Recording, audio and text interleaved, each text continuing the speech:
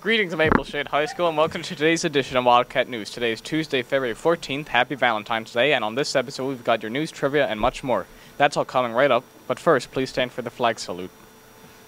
I pledge allegiance to the flag of the United States of America and to the republic for which it stands, one nation, under God, indivisible, with liberty and justice for all. First, we have another trivia question for you. Today's question is...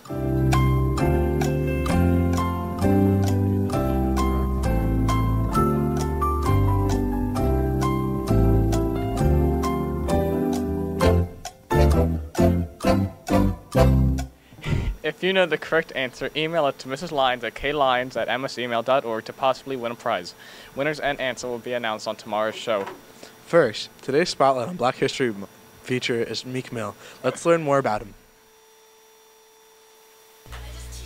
Robert Rameek Williams, known as rapper Meek Mill, was born and raised in Philadelphia. He embarked on his music career as a battle rapper and later formed a short-lived rap group, the Bloodhounds. In 2008, Atlanta-based rapper T.I. signed Meek Mill to his first record deal. Now at 35, he is using his platform to give back to his community.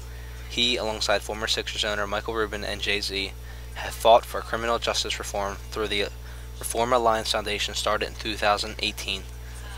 In this past year, he paid the bail for 20 mothers who were on parole and probation so they could be home for the holidays with their families. This nonprofit foundation not only just helps, but grows by having the individuals joining the alliance alongside with him. Lytonia Myers, who once spent 9 months in jail because she couldn't afford bail, has since joined the rapper in advocating for justice reform. Reform Alliance was also able to create a $2 million scholarship to children impacted by the justice system. Yesterday, we told you that Senior Elena Pectus is fundraising for the victims of a devastating earthquake that hit Turkey last week. She'll be collecting money all week during Lunch and Learn. Any amount you can spare will go directly to help. NAHS is holding their next coffee house on Thursday, March 2nd. If you are interested in performing, please see Ms. Braverman in B29. The Student Equity Council is currently planning Multicultural Day. The next meeting will be held on February 22nd in C41. All are welcome to share their ideas. The next No Place for Hate Committee meeting is this Wednesday, February 15th, after school in room C27. All students in grades 7 through 12 are welcome to attend. What's on the lunch menu today? Let's go to Clyde and find out. Today for lunch we got walking taco with chicken patty and Wing King pizza. Back to you guys in the studio. Thanks, Clyde. Sign up for Minithon's Free Throw Challenge. It's open to both the junior and senior high and will take place on Saturday, February 25th from 9 until 11 a.m. There is a sign-up form emailed to all students. See Ms. Guzmandi or any Minithon committee member for more information.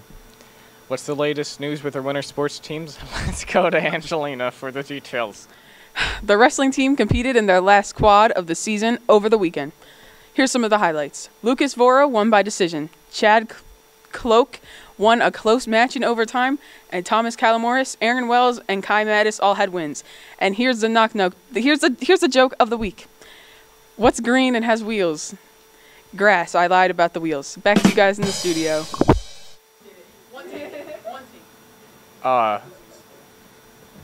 Thanks, Ange. Time now for today's segment. Our reporters wanted to know, if there was a book about your life, what would the title be? Let's take a look at what some of you said. Hi, I'm here with... If you could have a book about your life, what would it be called? Successful Hustle. I did my best. Loud and short. Where is Bats? That's good. My way of life. What did Micaiah do now? Out in the hallways too much. Panda. What is wrong with you? I would name him Victor, God's perfect gift to the world. I hate Jack Jacoby. One of us is lying. My life experiences. Hi, I'm here with... Hi, Cameron. If you could write a book about yourself, what would you call it? I would call it Oh Cameron. Oh Cameron, Don't You Cry For Me. The story of Cameron Anthony Murray on the Cranberry Blossom Showboat on the rivers of the South. Finally, we'd like to wish a very happy birthday to Raylan McNichols.